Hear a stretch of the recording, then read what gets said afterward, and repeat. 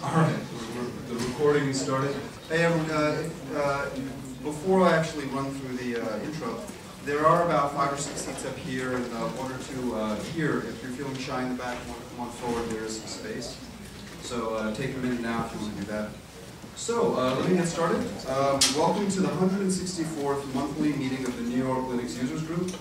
Tonight we are going to be hearing from Ted Ts'o, who will be talking to us about his experiences developing and maintaining the ext4 file system, ext4. You guys probably all seen that in the emails, but I just wanted to make sure there. Which is currently the default file system on most Linux distros, and is now the default file system shipping with the majority of Android devices on the market. Tonight, before we get started, 3 quick requests, and we make this every month. 1, please silence your cell phones. Put them on vibrate, but don't have them go off during the presentation. Please do not use the coffee makers. They make a terrible lot of noise. And lastly, when we ask questions, please use the mic or make sure that Ted will repeat your question. It's important so that we have this on tape, and so when people watch it later, they understand the question and answer. We'd also like to quickly thank Google for graciously allowing us to use this great space, and thank our other sponsors who are IBM, Canonical, Brandor Group, and O'Reilly Media for their continued support. By the way, you'll notice I'm hurrying. This is a brief one. Yeah, please, everyone, give yourself. Tonight, after, and our volunteers. We wouldn't be able to function without our volunteers who put their time into this, as well as the employees of Google who make this space available. It's really important. Tonight after Ted's talk, we will be giving away some O'Reilly ebook coupons as well as a hard copy of the Linux Programming Interface by No Start Press. To win, you will need to answer trivia questions that Ted has picked out, and he will be asking them. The trivia questions will be from his talk, so pay attention. When the questions come around for trivia, raise your hand, get the mic, and make sure you're called on. We don't want any sour grapes in case people start shouting out their answer. That's not how you win. So if he calls on you, you answer correctly, you get the prize, and we're all really happy for you. After the meeting, please feel free to join us for more talk and drinks at McKenna's Pub at 250 West 14th Street. We'll have a couple of groups heading over, so don't worry about having to run out early. You'll be led there in groups. A few quick announcements. Our next monthly presentation in February will cover the differences between Python 2 and Python 3, and our March presentation will cover open source private cloud frameworks. One of our workshop coordinators, Rob Menez, would like to say a few quick words on the next workshop. Here you go, Rob. Thank you, Peter. All right, so really quickly, I'd like to announce our first workshop of 2013. We'll be talking about the Raspberry Pi. So if anyone's interested in coming down to the workshop, please see myself, Theodore Ts'o, or Greg Levine. We're around, you'll find us. But anyway, hope everyone can join us. Back to you, Peter. All right, thanks. I have an announcement for anyone who isn't aware of it. There is a DevOps Day NYC next Thursday and Friday at NYU Poly in Brooklyn. Look it up at devopsdays.org if you're interested, and there should be a video of the event afterwards in case you can't make it. Does anyone else have any announcements? Please come on up. Oh, that's not that. Okay.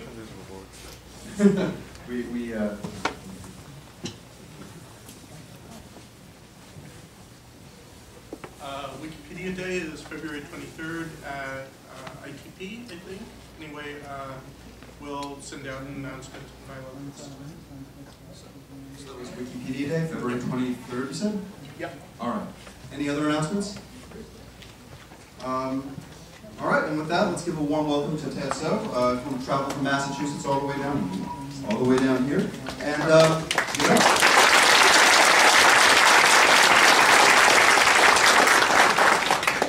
Hi, thanks for coming here. It's always great to come back to New York City. I live in Boston, which means, fortunately, it's a pretty easy hop to come down. I think the last time I talked with NYLUG was a couple of years ago, so it's always good to be back. Today I'm going to talk about the ext4 file system, how it fits in with other file systems within Linux. And in order to do that, I want to talk a little bit about why file systems are hard. Because people love making file systems, and I think it's great that there are over 60 or 70 different file systems in the Linux kernel tree at this point. And one of the amusing things is everyone thinks that file systems will stabilize a lot more quickly than they actually do take to stabilize. We'll talk a bit about that. Then I'm going to spend a little bit of time talking about the history of ext4, how it got to where it is, some of the new features, some of the advantages, disadvantages of ext4, and then I'll wrap it up. So that's sort of the general roadmap of where we're going to be going. So yeah, file systems are hard. Let's think about why that's true, because I think it's actually something that's worth people actually remembering.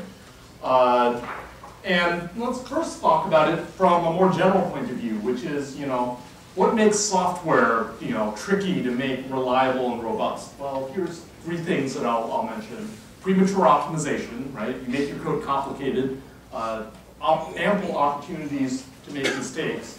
And, the code needs to be fast, but there's usually a trade-off associated with that. Internal state is a great way to add, additional complexity and, make things really, really hard to debug. And parallelism, right? Another great thing that makes things hard. All right, so what makes file systems hard? People like to use file systems for lots of different things, so we're always being asked to optimize for many, many different workloads. In general, file systems are supposed to be good at everything. I'll talk later about why maybe that isn't such a good thing to aim for, but it is what we traditionally try to do. File systems, by definition, are supposed to store state, which means we have an awful lot of it. Terabytes, in fact, of state sometimes. And of course, in order to make things fast, we have lots and lots of parallelism, right? Every single process may be accessing the file system at the same time, and at any point in time, any one of those hundreds of processes on that system running on potentially hundreds of cores, if you've got a really, really big Linux machine, might be trying to touch the same directory or same file at the same time, which means the parallelism is pretty much the worst case. And that's one of the reasons why file systems are just kind of hard to make ready. So how long does it take to actually make a file system become ready for production enterprise use? And that was actually a question that I actually tried to answer back in November of 2007. And what happened was, at about that time, this was before Sun had imploded, and ZFS was getting a lot of marketing buzz, and so there were a bunch of people within the Linux kernel community, and we actually had people from many different companies. We had some folks from IBM, which was where I was working at the time. We had some folks from Red Hat, some folks from Intel, a number of other companies. And we sort of said, well, how do we actually have something that isn't necessarily a replacement for ZFS, but at least had some of those cool, exciting features that everyone seemed to be, lusting after? And as part of that, it was like, okay, well, suppose we need to make a file system from scratch. How hard could it be?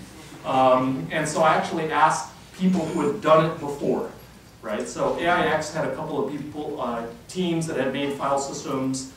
We took a look and saw how much effort Sun had put into making ZFS. Hint, dozens of people for 7 years before they actually released ZFS, and then it took a couple of years after that before anyone really trusted it.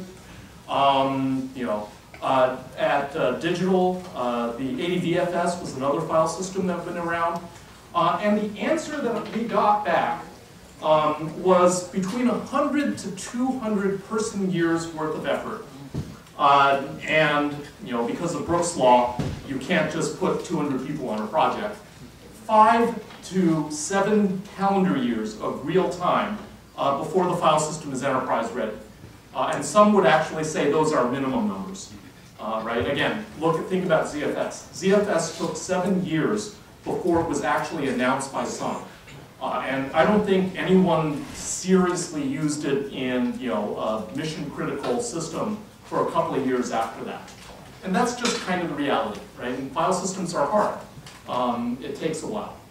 And when we actually talked about that,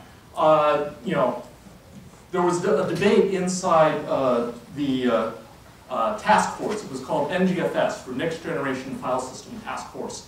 And we were supposed to report back to our corporate masters at Red Hat and IBM and Intel. And there was a debate about whether or not we should put this data in the final report that would go out to the managers. And everyone said, no, don't put it in there. There were one or two people who said, it's open source, it'll be different. But the main, strongest argument was, if we tell the managers it's going to take that long, they won't fund the project. So we didn't put it in there. And there were people who said, oh, ButterFS will be production ready in 3 years. That was back in 2007.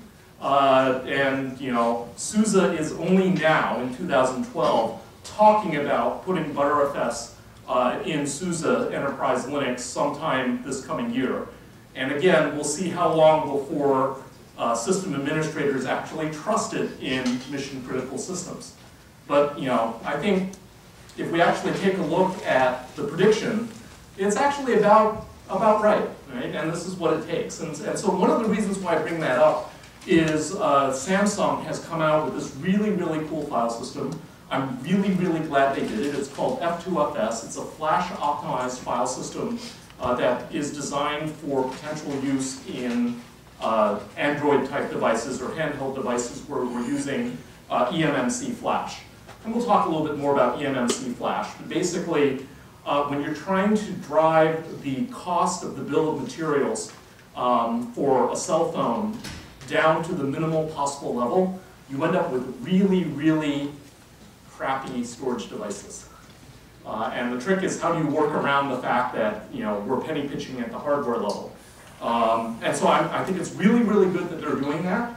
And they didn't believe me either when I told them, look, it's going to take you a couple of years before people really trust it. But that doesn't mean that they shouldn't do it. I'm actually very, very glad they did it, because it's actually exposed lots of really, really cool ideas. But yeah, it's just one of those things. So let's set the Wayback Machine, go back to 1991, when Linus first released Linux. And the first file system that we actually had in the Linux kernel tree was the Minix file system. And that was kind of important because the Minix user space was what we used to actually bootstrap Linux, the Linux kernel way back then. Unfortunately, it had a couple of tiny limitations. Depending on how you formatted the file system, it had a hard limit of either 14 or 32 characters, because directory entries were either a fixed length 16 bytes or 32 bytes, with 2 bytes for the inode number. And we were limited to 64 megabytes was the maximum file size. That's okay, hard drives didn't get that big back then. But these were constraints that were kind of annoying. And a year later, we had the first attempt at extension to the Minix file system. So it was called the extended file system. And we now allowed princely 2 gigabyte file systems and up to 255 byte file names. So we actually had variable length file names in the directory entries. It had a couple of shortcomings. One was it used a linked list for free blocks, which meant whatever block you freed was the next block that you would actually use, which meant the disk would get horribly fragmented because you really couldn't make intelligent block allocation decisions. And like the Minix file system, there was only one timestamp, right? So there wasn't any A time, C time, and M time. There was just one timestamp in the inode.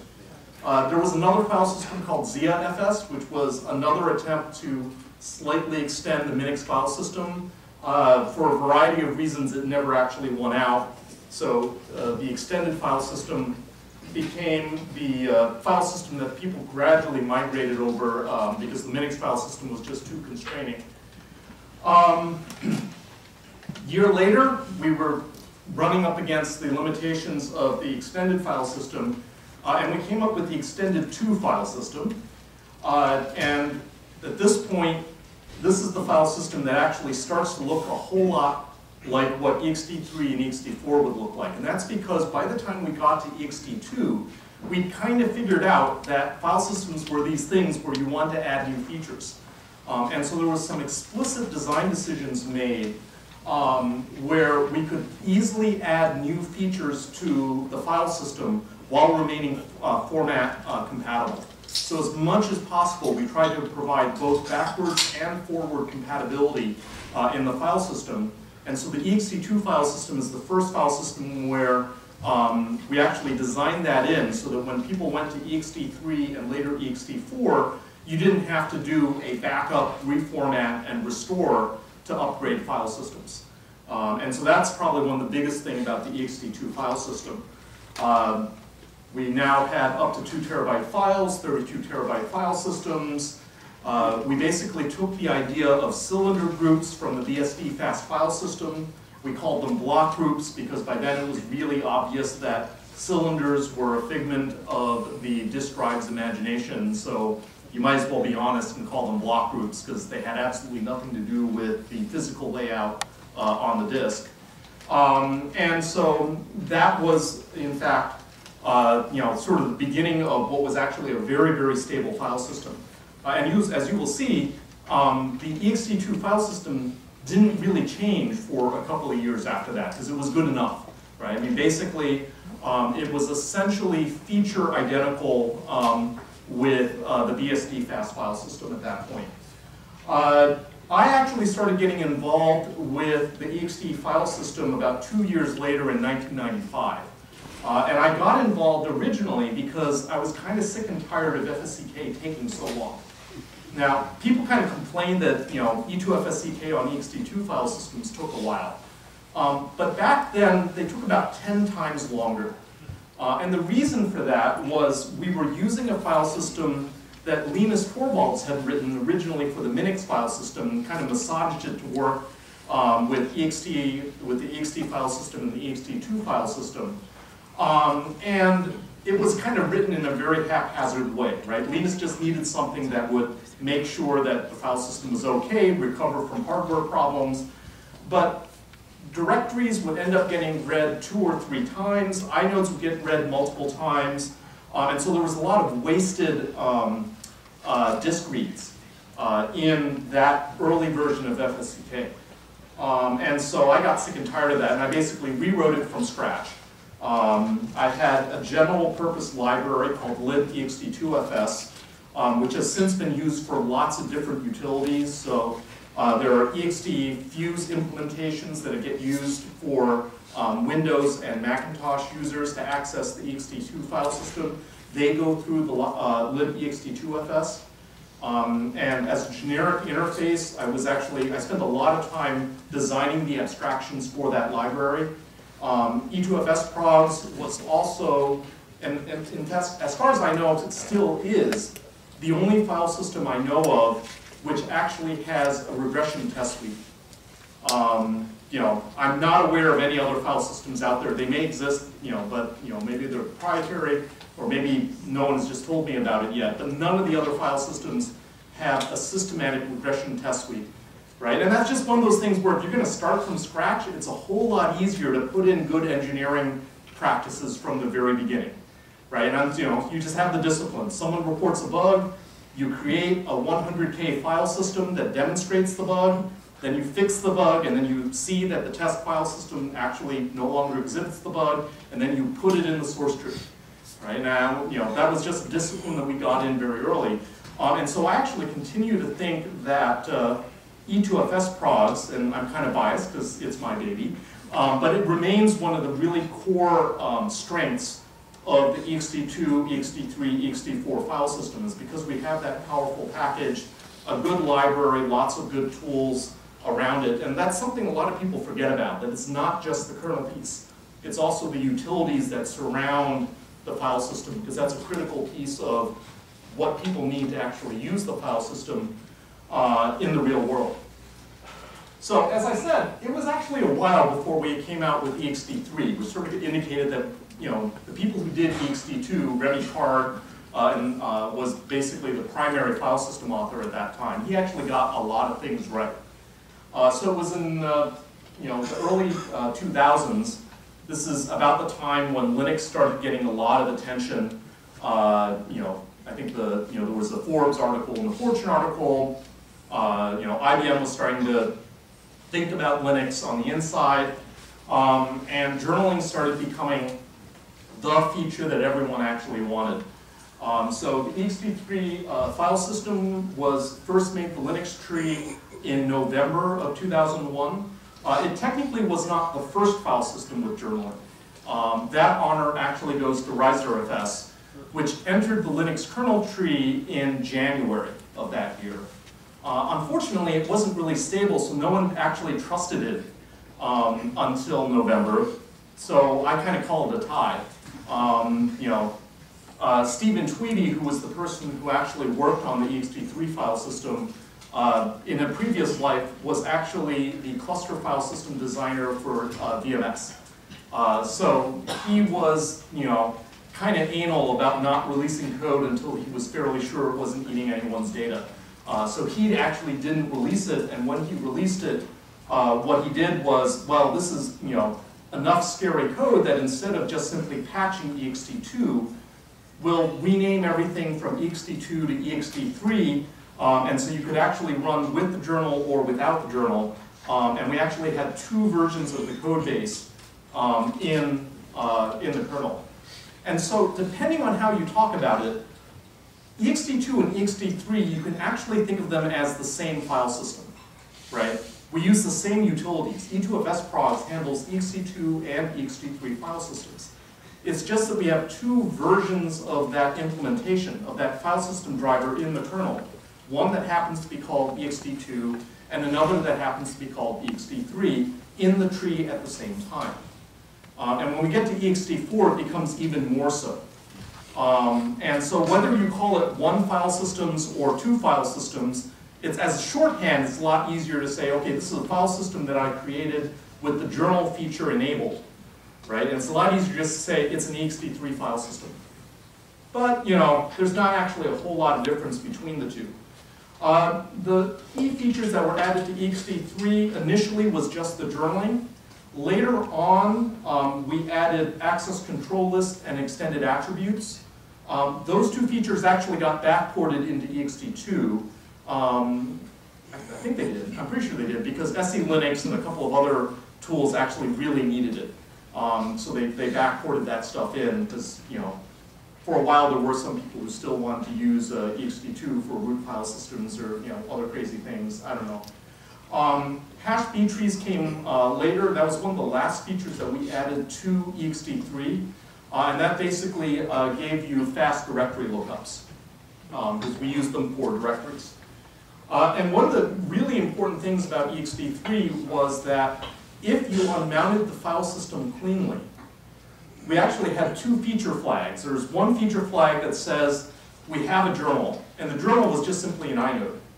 And so, therefore, that was marked as a compatible file system feature. And a compatible file system feature is a feature that, if the implementation in the kernel doesn't know about it, it's okay to actually mount the file system.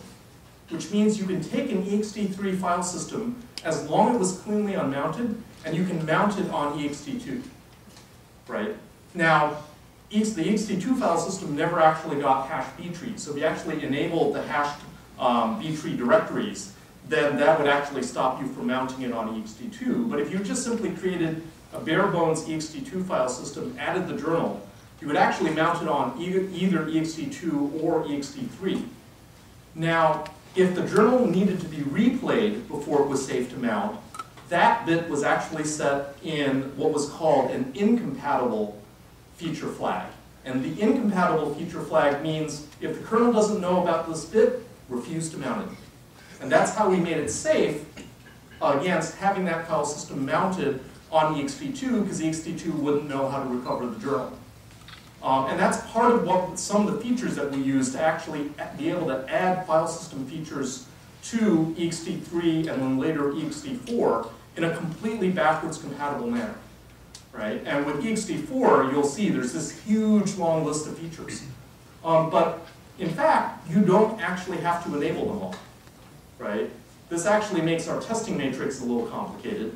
But for system administrators, it means that you can actually take an ext3 file system and mount it as an ext3 file system using ext4, and you will get some speed improvements, And if you don't like it, you can unmount it, remount it under ext3, and it works fine. Later on, you can add the features that make things even faster. And of course, once you add those features that ext3 doesn't understand, you won't be able to go back. But it's up to you to decide when you want to add those features, which is kind of cool. So 2006 is when we actually started the ext4 work plan. Some of the pieces that actually would end up going into ext4 had actually been previously written by Luster, or clusterfs, who did the Luster file system as early as as early as 2003.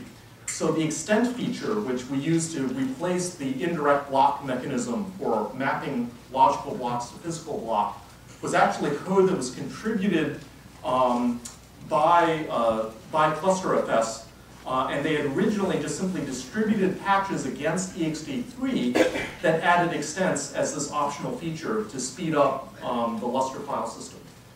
And so when we actually started ext4, we actually had that code sitting there as patches, like great, that's the first feature that we'll actually import, and we'll call it ext4. But the other thing that we, at that point, were starting to really run into was the 32 terabyte file system limit. And so at that point, that meant that we actually had to take all the 32-bit block numbers and make them 64-bit block numbers. And that was actually a very, very radical change to the code base, right? You had to touch an awful lot of code. And so for that reason, we decided, okay, let's fork the ext3 code base, make a copy of it, do a global search and replace on ext3 to ext4. And so now we basically had another copy of the ext2, ext3, ext4 file system kernel, which we could now hack on and add new features. And so those were the first two features that we actually had. Later on, we actually started adding more features, but those features were ones where we could actually very easily control the code that we would actually touch. And so it wasn't worth it to make another copy of the code base and go from ext4 to ext5.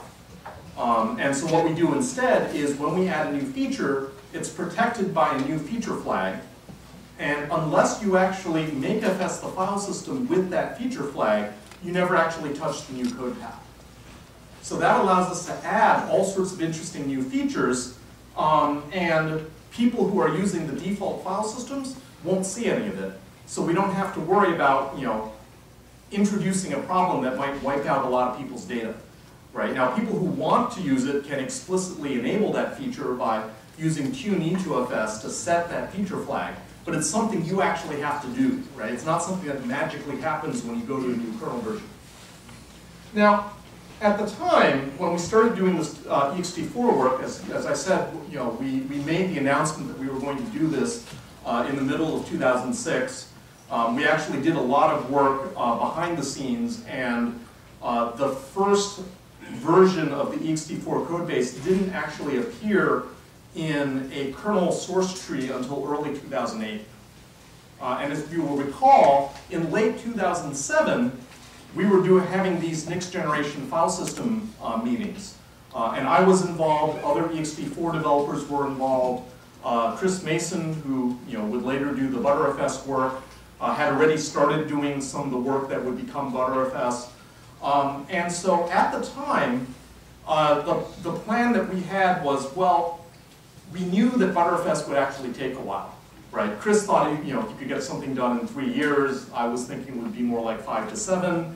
But in the meantime, there were all of these problems with the ext3 file system that you could actually see, right? If you were going to put Linux running with ext3 head-to-head with some of the other commercial Unix systems that were out there, you would hit problems, right? 32 terabytes, even back then, was starting to become a real limitation.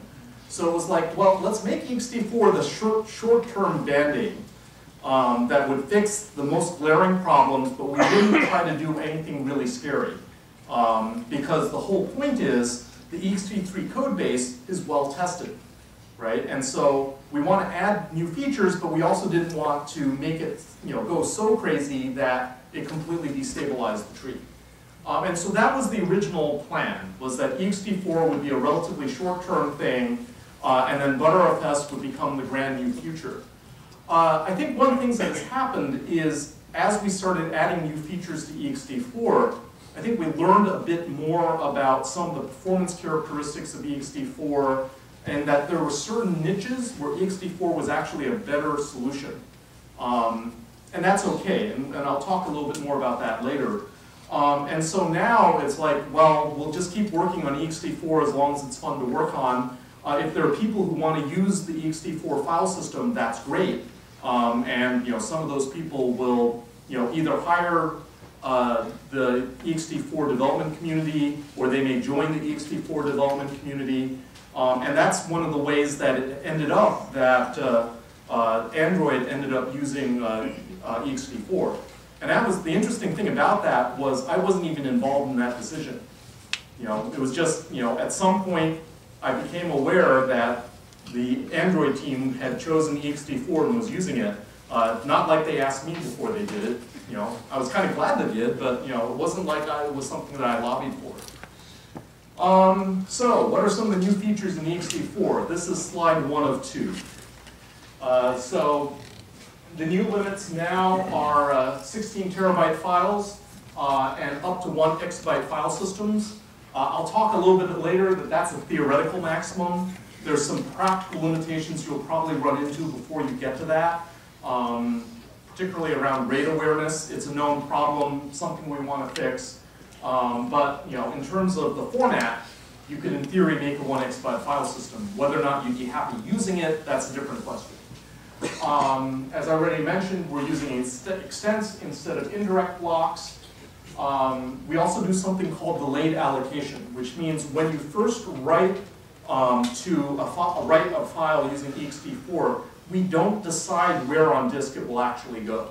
So we basically are doing lazy evaluation. We wait until the last possible minute, right? Either when the write back daemon says, okay, it's time to actually write this to disk, or if your application does an fsync, only then do we actually figure out where on disk it's going to actually go, right? At that point, we have a lot more information, like how big the file is so far. And that allows us to make more intelligent decisions. It also means that if you have a file which you create, write a bunch of stuff, and then you immediately delete it, if you do it quickly enough, it may never hit disk. And that's kind of cool. We have fallocate. This allows you to allocate blocks in advance without actually having to zero them. Right? So what happens is we actually can mark in the extent the fact that these blocks are uninitialized. And so the blocks are there. They're guaranteed that that the writes will succeed, but you don't have to pre-zero them. And the original reason for this was for digital video recorders wanted this feature, because if you're going to record a 1-hour TV show that requires about 1 gigabyte of disk, and you want that space to be contiguous, but funny thing about a 1-hour TV show, you're going to write that 1 gigabyte over the space of the hour. Right? If you want to keep it contiguous, it's a lot easier to do that if you tell the file system up front, reserve that 1 gig of memory. Right?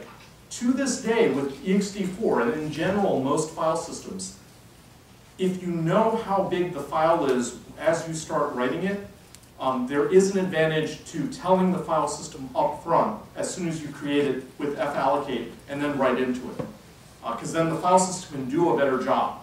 Right? With delayed allocation, we try to do the same thing by just simply keeping that in memory until we actually need to write it out. But for a sufficiently large file that's bigger than how much memory you have, we're going to end up having to make allocation decisions before we know how big the file is. And so if you're going to be writing big files, fallocate, and you know how big it is in advance, fallocate will actually allow the file system to do a better job. Sub-second timestamps. Basically, computers have gotten fast enough that you could actually run the C compiler in under a second. Maybe not a C++ compile, but C definitely. And so, if you want to make not to get confused, sub-second timestamps became a good thing.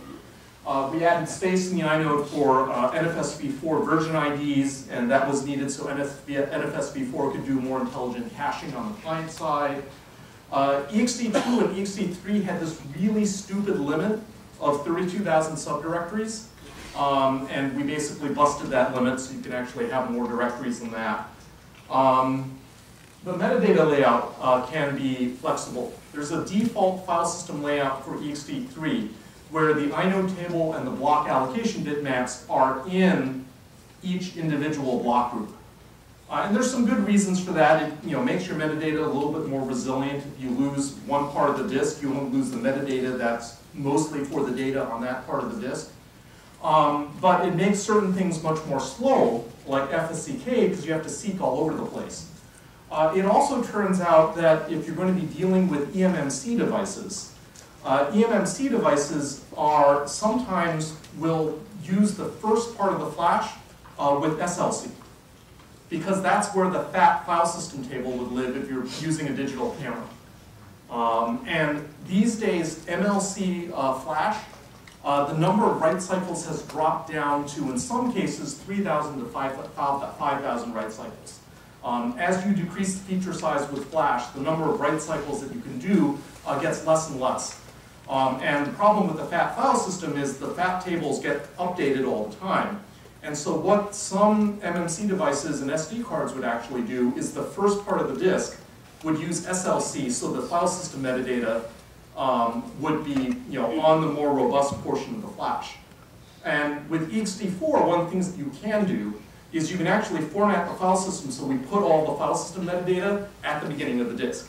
Because we don't care about seek times with flash, and if that happens to be where the SLC is, that's actually something that we can accommodate. So that's one of the things I've been walking around telling some of the mobile handset manufacturers, oh, by the way, if you're buying flash that has this property, there are things we can do to actually make ext4 much more intelligent. A lot of these features combined actually cause FSCK for ext4 file systems to get significantly faster. Typically a factor of 7 to 12.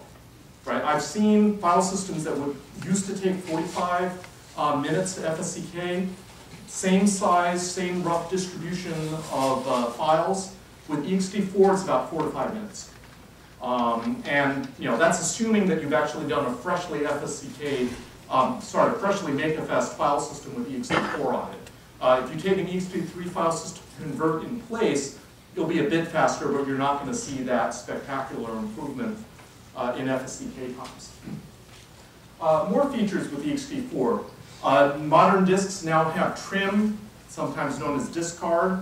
SSDs have this. Basically, once you delete space, if you tell the flash device that we're not using those blocks anymore, then it helps the SSD do a better garbage collection. So the flash translation layer can make the disk much more efficient if it knows that we don't care about the contents of these blocks. Of course, if you use discard, it means undelete won't work because the flash layer has been told we don't care about these blocks. But it can make a really, really huge difference in your random write performance of SSDs after you actually discard all the unused blocks in a file system. The punch system call allows you to deallocate blocks in the middle of a file. And the main interest in this is with virtualization. Okay, so if you are virtualizing, using KVM or pick your favorite VM, VMware, what have you, what you might want to do is in the guest operating system, when you delete files, you would use the trim command to tell the hypervisor we don't care about those blocks. And then the hypervisor on the host OS would use the punch system call to deallocate those blocks from the disk image that you're using for the VM, so that those disk blocks get freed and can potentially be used by other disk images on the VM, right? So if you're going to have 30, 50 VMs running on one big machine, all with disk images, you would use trim or discard on the guest OS and punch on the host OS. And so that's a nice combination. A similar thing is, if you're going to be punching all sorts of holes in your disk image, you want to be able to copy these disk images very, very efficiently. And so there's a feature that we've just added to ext4, seek whole and seek data, which allows the copy command to, when it actually detects a hole, skip the unallocated blocks, and then it'll do a seek data, it'll do a seek whole to actually find the end of the next set of data blocks. So you only have to copy the data blocks and skip the holes. And so seek whole, seek data was actually an interface that Sun had created for Solaris, and Linux has basically adopted it, and at this point, all the major file systems, whether it's Btrfs, XFS, now very recently ext4, have seek whole and seek data support. And again, useful for virtualization, because we actually do have a number of ext4 users that are very interested in using that in cloud servers. No journal mode, that was actually one of the first features that Google donated to ext4. It's actually how I ended up at Google, as I discovered that they were doing something with ext4. And it turns out that if you're using a cluster file system and you don't particularly care about the robustness of a particular disk, because after all, you've got multiple copies of that data on different machines, so you can survive an entire machine or maybe an entire rack dying, right? You know, maybe the entry switch on the rack dies, right? And so a lot of this is in the GFS paper that Google has published. And so what it means is you're going to be doing all sorts of robustness at the cluster file system level. You don't really need to pay the cost of the journal at the local disk file system level. And what the issue was that my manager, Mike Rubin, said, you know, I want all these really cool features that are in ext4, like delayed allocation, like extents instead of indirects, and I want to be able to use that without the journal. And the fact that Google really didn't want to use the journal is why Google had never actually moved to ext3. It had been on ext2 for like years and years and years, even though everybody else was on ext3. And so we actually moved from ext2 to ext4 because with ext4 we could get all the advanced features of things like extents and do that without the journal. So the journal is optional in ext4.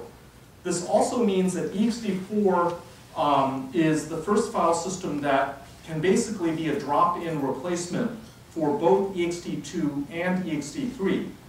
Because with ext3, you actually had to have the journal. It didn't have a way of operating without the journal. And there are a number of file systems, number of distributions. Fedora is the first. I believe Fedora 18 is going to do this. They're actually going to be shipping only with ext4.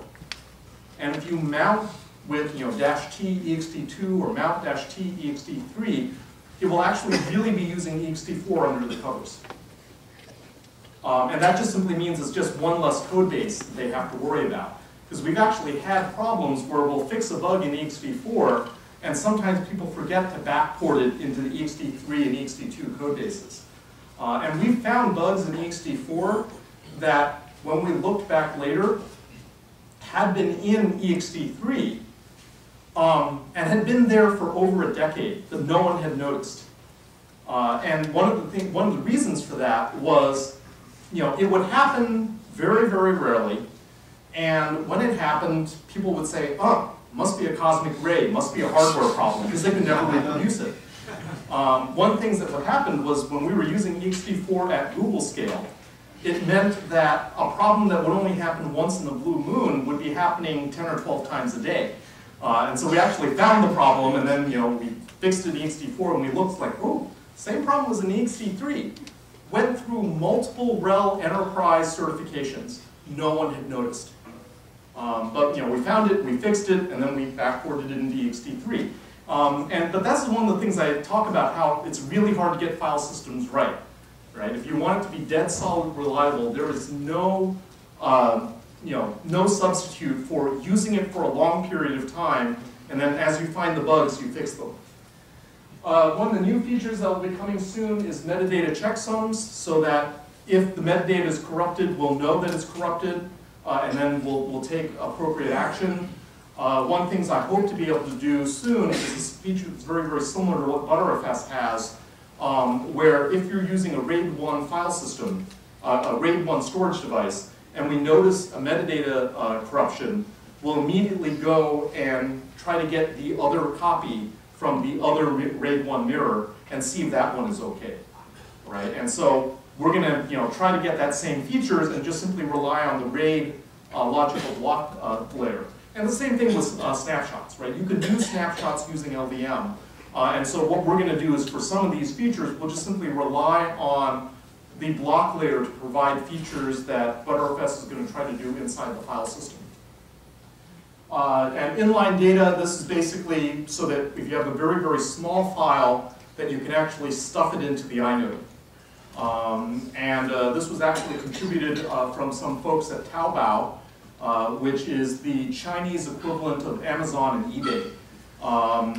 They're actually been a fairly major contributor to ext4. They've been doing lots of interesting code contributions. They participate in our weekly conference calls. They're helping out with code reviews. In general, we review the code before it goes in, so it's really cool that they've been helping out. So, what are the advantages of ext4? Well, you've probably heard me talk about some of these already. And I like to think that the reason why I like ext4, it's one of the reasons why I still work on it, is that it's a modern file system. It has things like delayed allocations, extents, B trees for your directories. It's still reasonably simple. Now, lines of code is always kind of a squishy measure of complexity. But if you want to just sort of take a relative sense, you can see that with Minix it was about 2,500 lines of code. ext2 was a factor of 4. ext3 sort of doubled that.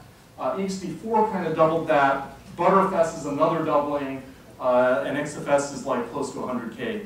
So it gives you a sense of the complication of the code base.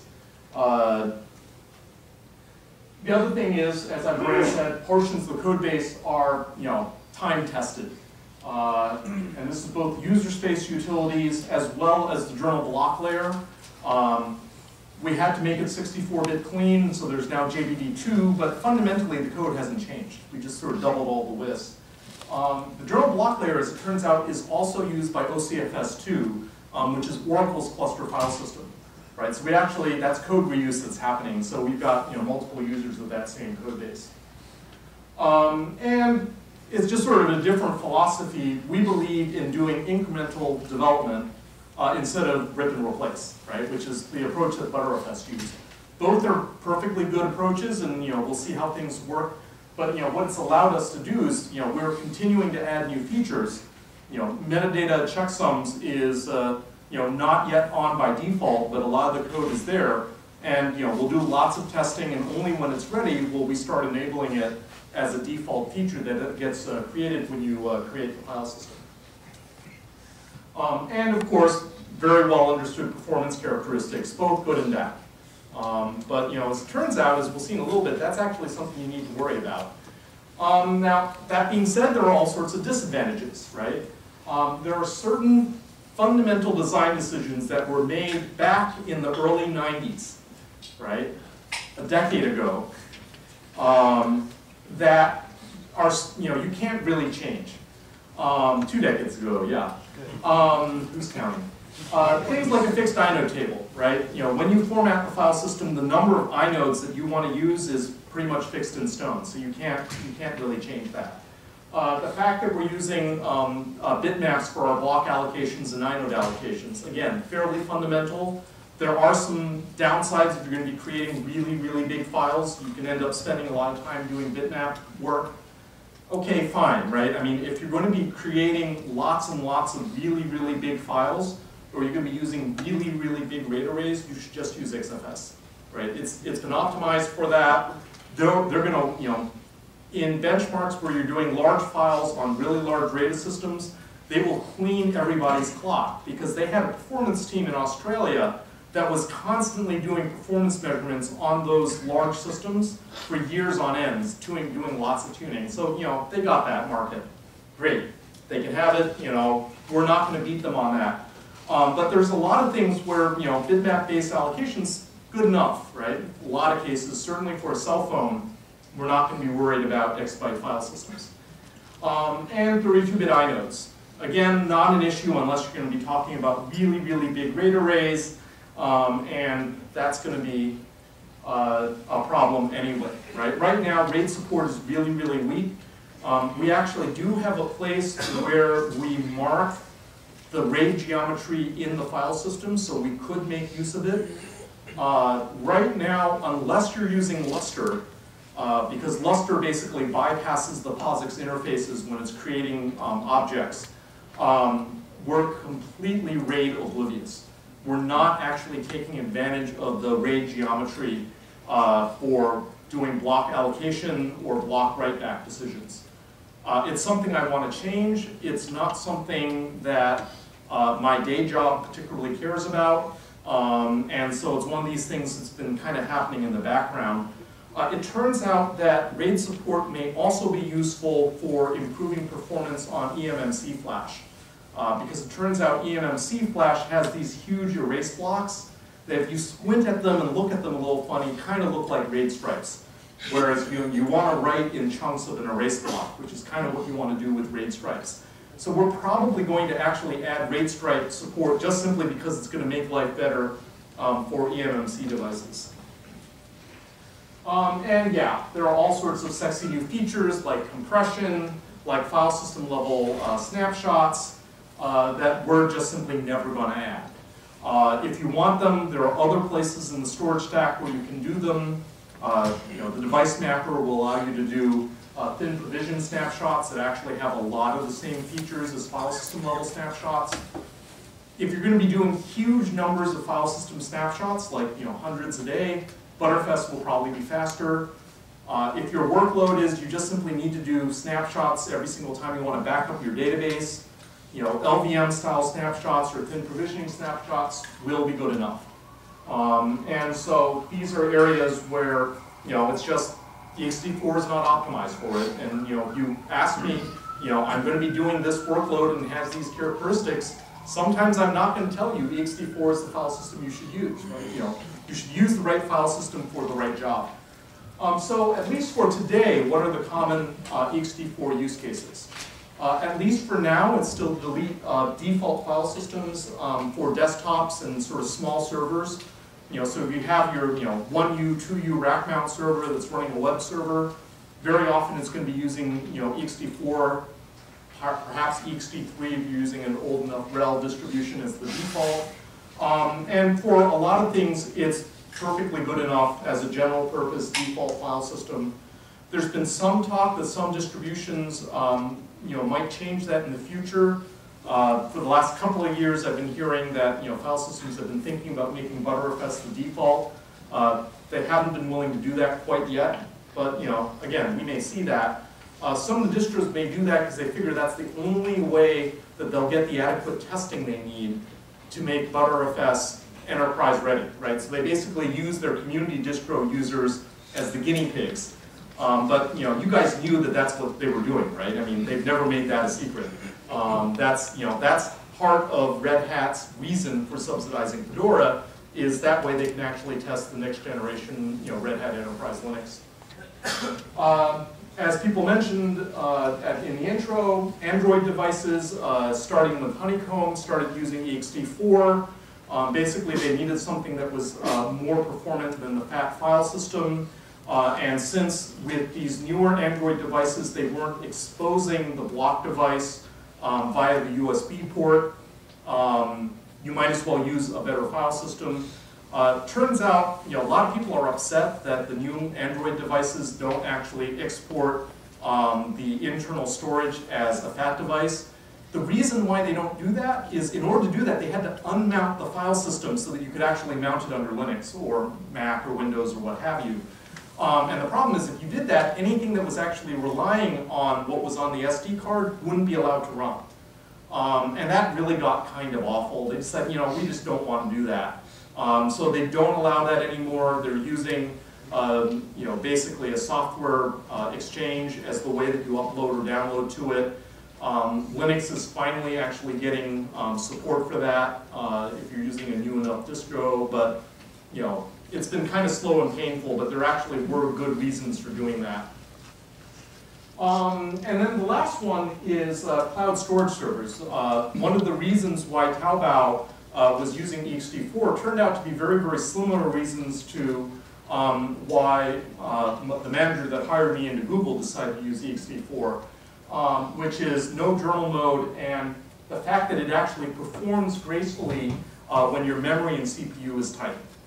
And it turns out that many file system developers don't bother benchmarking their file system when there's anything else running on the system, right? So the benchmark gets done when you have vast quantities of memory, vast quantities of CPU. The system is doing nothing but running your benchmark. And that's great, except that's not actually how you use file systems in real life, right? Particularly if you're doing virtualization. If you take a look at Amazon EC2, right? What's the most expensive thing that on that? It's memory, right? If a tiny Amazon instance is actually relatively cheap, but if you want one that has lots of memory, it gets very, very expensive.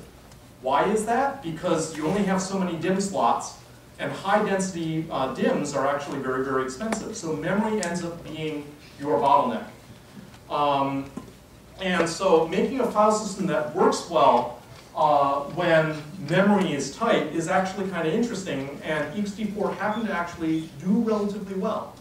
Because if you have restricted memory, it means you get less caching, which means your data blocks aren't going to be in your page cache very long, because restricted memory, they just get evicted out. More critically is your metadata blocks end up getting evicted out, which means when you need to actually read or write to a file, you might need to bring in the metadata. And so, at least with ext4, one of our big problems was the block allocation bitmaps, right? And when those got pushed out, then block allocations, or just simply releasing blocks when you unlink or truncate a file, could actually end up causing long times because we had to pull in all the metadata blocks. And we actually developed patches to fix that, where we would actually cache not just simply how many blocks were freed on that block group, but the largest available extent that was on that particular block group. So when we do an allocation, we knew right away whether or not we could skip a block group. And that actually made a huge difference in performance when you're running in a restricted memory configuration. But these are the things that you only discover when you actually benchmark and run in a tight memory situation. It turns out memory can be, a CPU can be a problem too, especially if you're using super fast flash, because at that point, you can now do lots of IOPS, and very often you will end up being CPU bound. Also, you might have other uses for the CPU other than just simply running your file system, right? Actually running VM jobs, or maybe you're transcoding video. And of course, there were the large-scale traditional database benchmarks, such as TPCC, which actually end up being very, very CPU sensitive as well as storage sensitive, right? So if you're constricted on the CPU, you will actually see that in the TPCC results.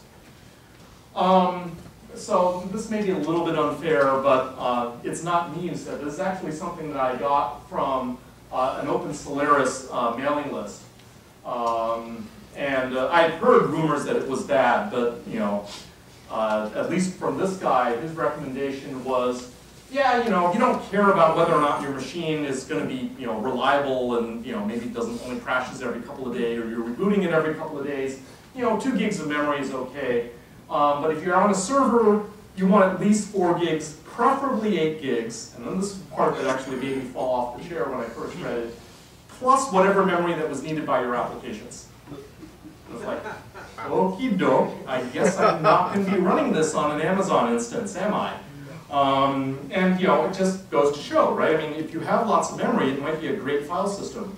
But one of the traditional problems you have with copy-on-write file system is that your metadata ends up getting very, very fragmented across the disk, right? And if you're in a restricted memory situation, then when you actually need to read in that metadata, you may end up seeking all over the place. I actually believe this is one of the reasons why Sun really, really pushed using the L2 ARC flash cache, because that helped hide that particular performance issue. which is a perfectly good solution, but it ends up pointing out that there may be very interesting performance curves. And so one of the things I always tell people is don't believe file system benchmarks. Run your own benchmarks, and the best benchmark is your workload. Because every single workload will be a little bit different in terms of the amount of memory and CPU it needs, the actual access patterns, and those access patterns can make all the difference in the world in terms of how benchmarks actually play out in real life. So let me make a few concluding remarks. And the first is, there's been traditionally this thing about the general purpose file system. That there should be one file system to rule them all. It should be good for all possible workloads, the Highlander. And so why is that? Well, the original reason was, well, it's too hard for users to choose, right? Everyone's going to use the default file system, so the default file system should be good for everything. And the other reason was, it used to be that file systems would actually get used for multiple workloads at the same time, because you would have a single big time-sharing machine, or a single big server, and you'd be running lots of different applications on that one machine, so ideally the file system should be good for databases and for this workload and that workload, because they'd all be running on the same machine. These days, it's probably rare that you will have someone running their web server, their mail server, and their database server on the same piece of iron, right? So, maybe that doesn't actually really apply anymore. And the thing is that because every single workload is different, every single time you make a design choice as a file system developer, you're essentially trading off one design consideration for another. And if you're trying to optimize for everything, you may very well end up not necessarily being the best at any one thing. And so this is one of the reasons why I'm actually really glad that there are 60+ file systems in the Linux kernel tree. Right? Now the only problem is you may need to test them all. But a lot of those file systems are actually very specialized, right? I mean, you wouldn't use some of these file systems, they're not even necessarily feature complete.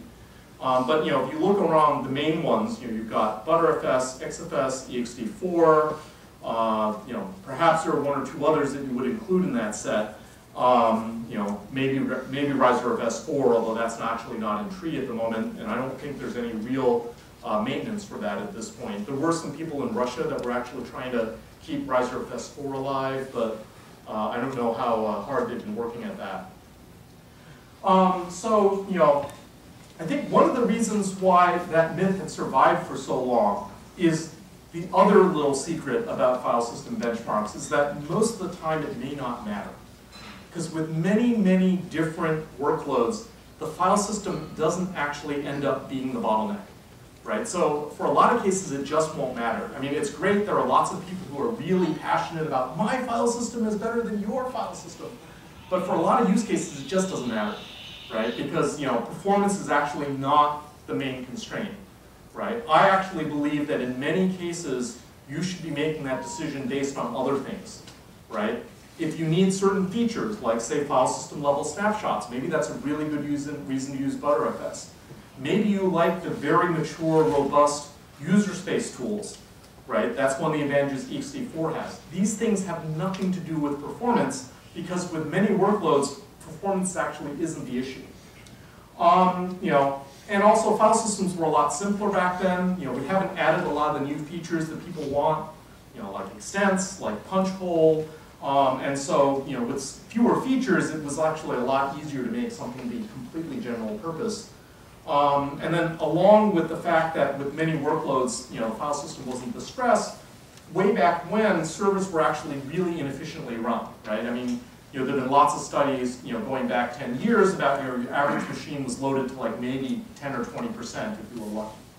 I think these days we're doing a much better job of efficiently using our iron, and so that may be less true. But as a result, it didn't really matter, right?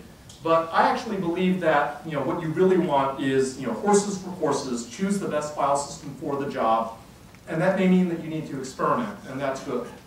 I'll talk a little bit about some future work that's going on with ext4 before we end and leave time for questions. So I've already talked about RAID stripe awareness and the fact that that may be useful for eMMC devices.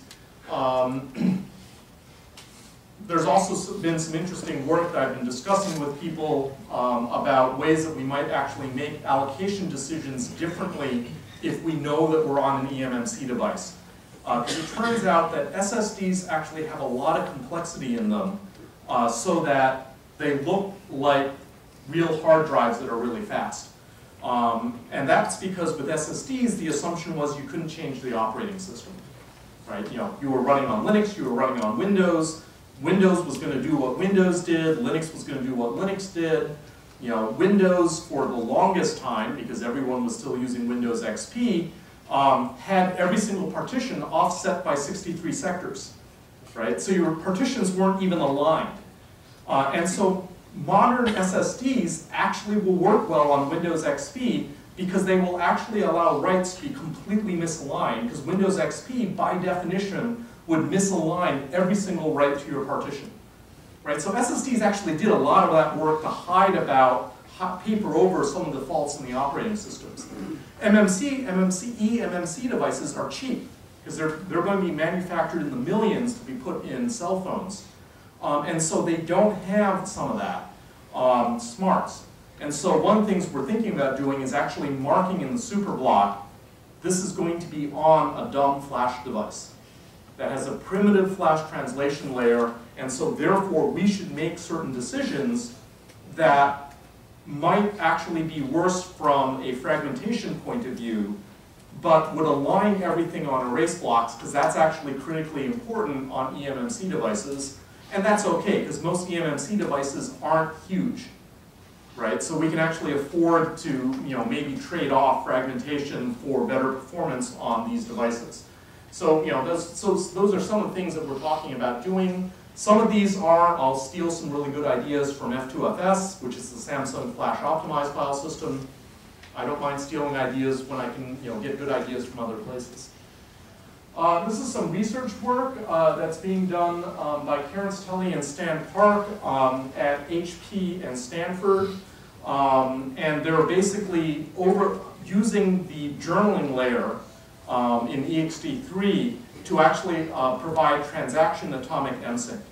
And the basic idea is you can actually do all sorts of work in a heap and then do an atomic MSync that would hit disk in an all or nothing fashion.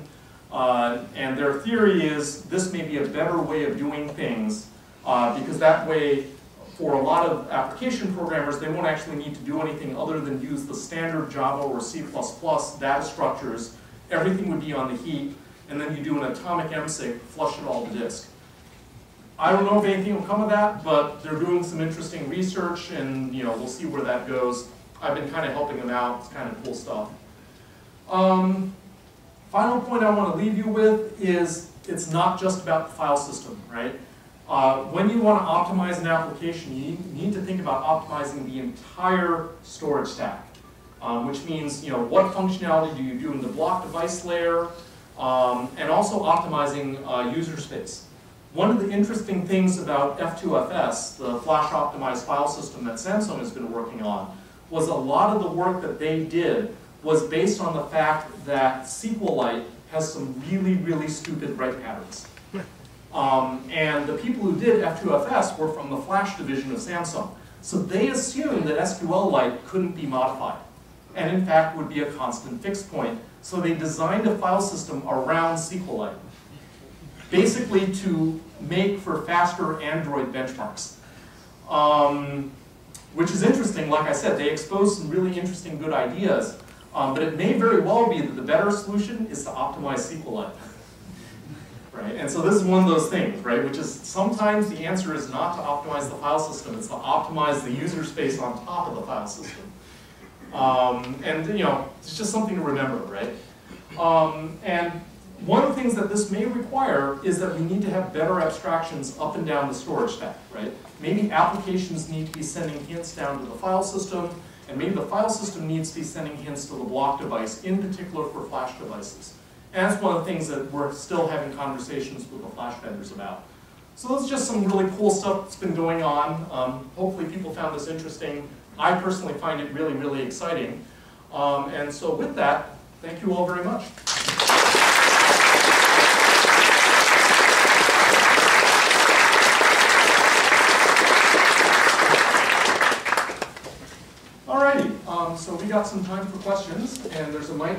going to be going around.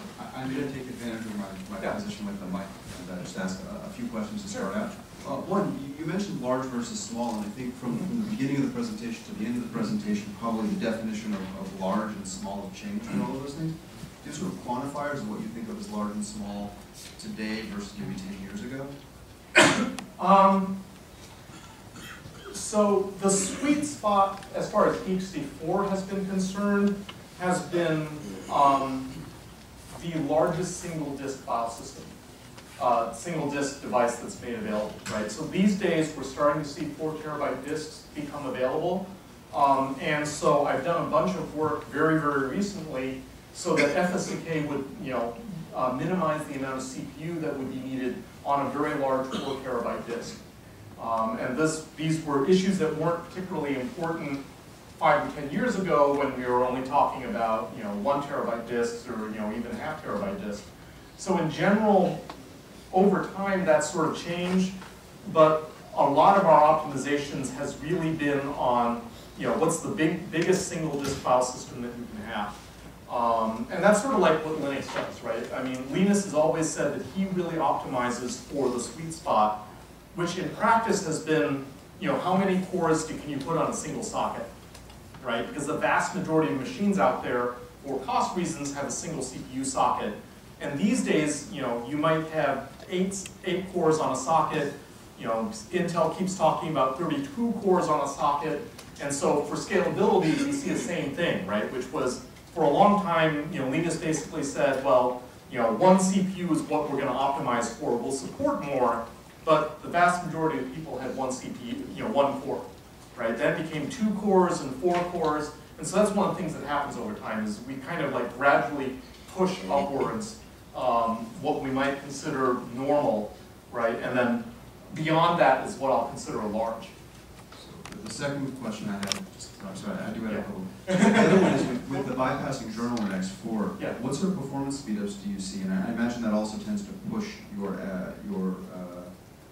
FISC work as well, because I imagine that you need to use it more than most people do in that capacity. But I'm really curious when you're talking about the Samsung team having to optimize for SQLite. I've seen more and more of the sort of open source, large distributed database kind of things. I'm more familiar with Cassandra, working as much as they can with the operating system, which really means the file system, to try to optimize write patterns for the file system. Right. Do you look at those things like, I'm thinking about your journal mode with the pattern of large single file writes and tens or 20s of gigabytes files for these things. Journal versus no journal seems like a huge win, but kind of want to know. Yeah, so I mean, I think one of the biggest reasons why the journal becomes a problem for us is not so much the performance hit, although the performance hit is there. How much it is really depends on what you're doing. Basically, fsyncs require doing a full journal commit, so if you're doing lots of fsync operations, the journal is going to really hurt. On the other hand, if you're doing lots of fsyncs, you actually probably care about all the data reliably being on disk. For us, I think one of the big things that really, really is a concern is worst case latency, right? 99th percentile latency. And this is really a big deal anytime you have a distributed system. Right, and so it's one of the things. It's one of those little deep secrets people don't necessarily think about. When the IBM salesperson rolls up and talks about SOA, right? Service-oriented architecture. Where a single transaction is going to touch 100 different machines, right? Which means there are 100 different points of failure. But it also means there are 100 different places where if one of the servers is a little bit slow, it slows down the entire SOA transaction, right? And the more machines you have, the more that even a 1 in 10,000 probability slowdown in a particular latency for a particular disk operation, you might have multiple machines that will hit that 1 in 10,000th case. And then the user basically sees this horrible user experience because every once in a while things get really, really slow because multiple machines happen to be doing a journal commit at the wrong time for that one transaction. And so that's actually one of the big things is, if you're going to be doing this thing very often, if you're doing some sort of like web-related thing, latency is actually really, really critical. And so the journal was actually really, really bad from that perspective. As far as how much time it takes, as I said, it used to take 45 minutes to do an FSCK. And if you're doing a cluster file system where you've got other servers who can take up the slack while the machine is rebooting, 45 minutes was not great, but it was something that people could live with. When we moved over to ext4, it basically went down to 4 minutes, right? And this is actually one of the other things, right? Which is, if you, instead of using a huge RAID array, you just simply have a large number of disks hooked up to a server, all as separate standalone disk volumes, we can FSCK all those disks in parallel. Right? So, you could have a dozen or more disks attached to a server. If they're all single disk file systems, you can run the FSCK in parallel on those different disk spindles, which means, you could have lots of disks. It's still only going to be, say, 5 minutes to FSCK them all. And so, yeah, it's, something that if you're using a cluster file system, you've got robustness against individual servers dying. The FSCK time isn't really an issue. So you were the first question. All right, thank you. I have 3 questions, but they're really fast. My favorite ext4 feature that you didn't list was how fast I can format disks. Why? Okay. So one of the features that we actually added in ext4, it wasn't actually in the initial versions, but it's something that's now in some of the newer kernels, is something called lazy inode table initialization. And so what we do is we do not actually zero the entire inode table when we make FS the file system. It turns out it's not strictly necessary because we also have checksums on the block group descriptors, so we know how much of the inode table is actually valid. However, if those checksums fail, FSCK doesn't know how much the inode table is valid, and so it will actually scan the entire inode table. If it turns out that portions of the inode table contain inodes from a previous file system, then FSCK can get really, really confused. So what we do now is we do a lazy inode table initialization so that after you mount the file system, after the first mount, it will be zeroing the inode tables in the background. So we're still doing the same amount of work, it's just that the makefs portion of it is fast. One of the things that you can do is, if you care about making the installer experience quick, is while the installer mounts the file system, you can suppress the lazy inode table initialization. Sooner or later, you really do want to pay the piper and run the FSCK in the background. If you're in a performance-critical environment where you care about latency, you may want to disable that, so you actually really do zero the entire inode table at format time, and that's an option, right? So, but for a lot of use cases, zeroing the inode table in the background works just fine. Great. Just one other question. Is there any plans or any talk about moving the journal to other devices, like having a secondary block device just for the journal? So the question was about supporting an external journal. That support is actually already in both ext3 and ext4. It is possible to have an external journal. The piece that's not actually there is making FSCK do something intelligent if the journal device happens to be missing. All right. We also actually have support so that in theory you can actually put multiple file systems, use the journal for multiple file systems on a single journal device. The kernel code for that is there. A lot of what's missing is the support code, so that if the journal device happens to be missing, or one of the drives that is using that journal device isn't there when you want to do the replay, how do you save that journal somewhere else so that you can replay it back when that disk reappears? And so the feature is there. No one has actually cared enough to actually finish all of the polish that would be needed so it would be easy for anyone to use. I have heard of a few people playing with that, where they would manually set up a flash device to use as the journal to speed up journal mode.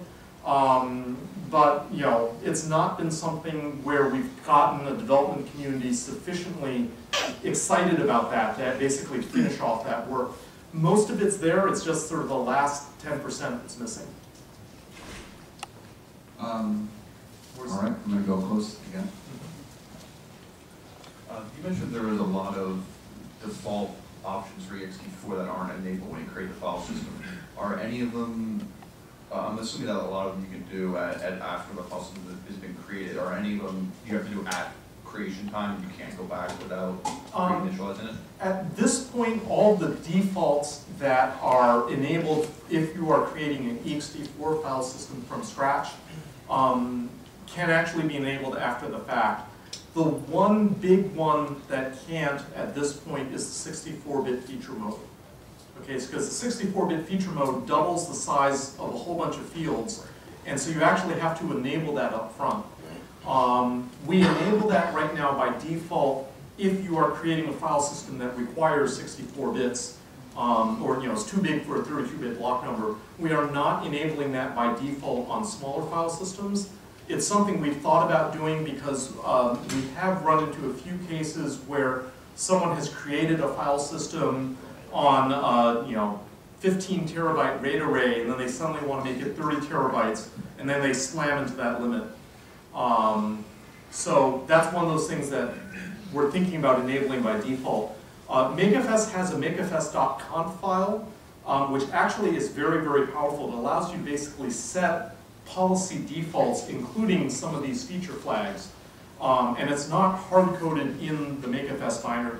So, for example, if you wanted to make it be the case that 64-bit mode is enabled by default whenever you make a file system, you can just simply edit makefs.conf to add that feature, right? And so what will happen is over time, when we're confident that a feature is really, really bulletproof, we just simply modify makefs.conf to add that in as the default. Okay, I saw 2 hands up before. I'm going to, or 3 now. I'm going to cut off at these 3 so we can get to the Q&A. Sorry, done with the Q&A and on with the raffle. Yep. Here we go. Just for information, I have an ice cream sandwich device and it uses MTP to hook up to it. So if they put that MTP code right into the kernel, if you hooked it up, it would hook up right away, right? Yeah, MTPFS is available as a fuse loop driver because it actually needs to talk to the USB device, and so at the moment it's basically a fuse hookup. Yes. I don't know of anyone who is working on trying to move MTPFS into the kernel. But if they did, it would hook up right away, right? Yeah, yeah. And it turns out that if you're willing to set up, I expect that in the future distros will basically configure the appropriate USB auto mount so that when you plug in an Android device, it automatically will mount MTPFS. There are instructions on the web that will actually tell you how to do it on your particular Linux distro. It requires a fair amount of magic strings and config files that you have to update. No, I hook my tablet up to my computer. I just had to follow the instructions that Yeah. work. It does work. Yeah, so I was just doing a little bit of research during your talk to see what the status of NFSv4 ACLs was, or I guess now the sort of neutral term is rich ACLs. Any idea as to when that is sort of going to become mature or usable by the general population? To be honest, I haven't really been following NFSv4 all that closely.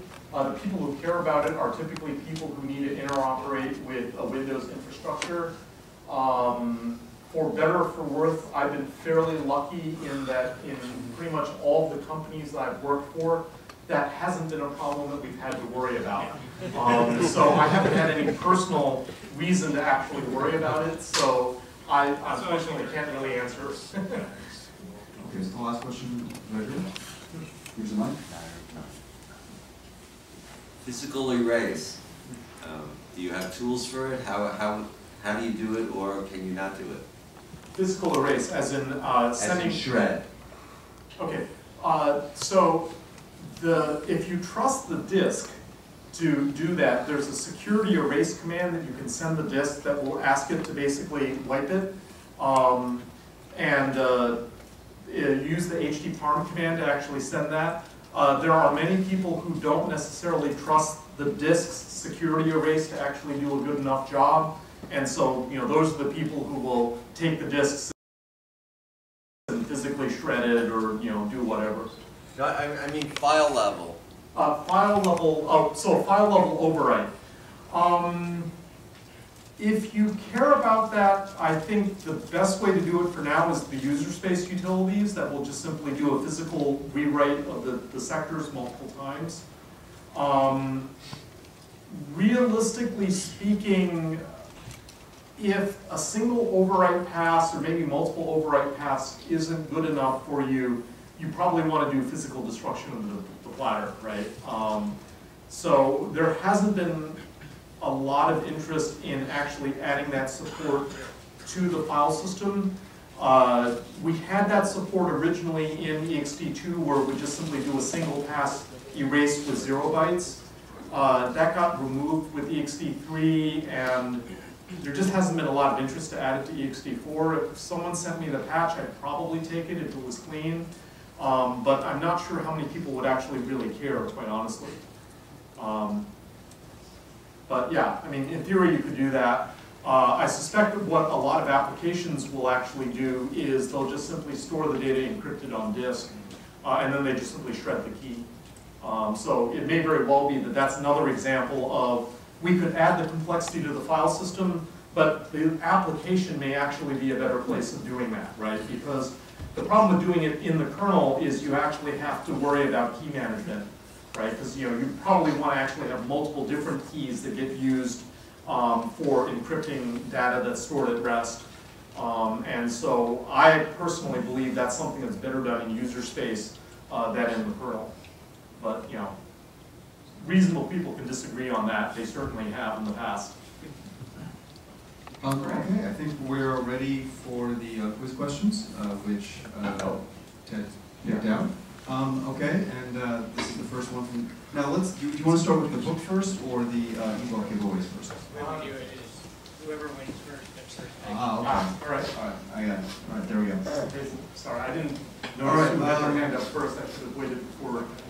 I'm going to go here, so I'm going to go for people who aren't with the organization primarily. So here you go. Yes. All right, and you would prefer you could either credit from O'Reilly ebook or the like 50-pound book. All right, we're going to class. There you go. All right, next question. All right, ready? Congratulations, and write a review if you can for it. Like let the publishers know if you liked it.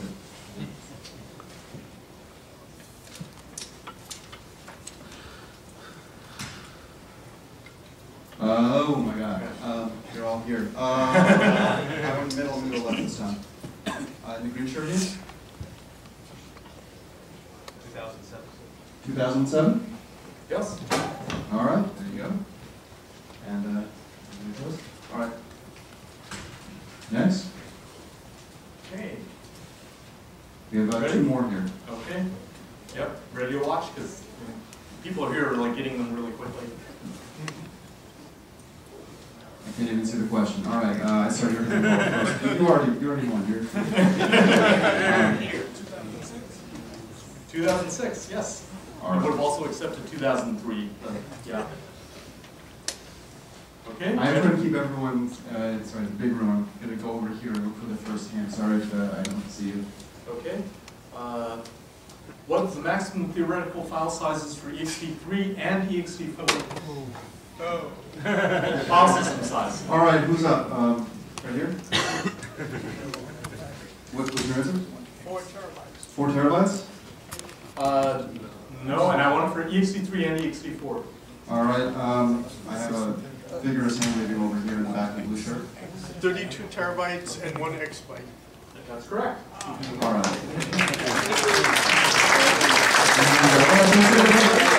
The bar for anyone who's interested. We're running a little late. We should probably have everyone here to get going. I hope you enjoyed the presentation.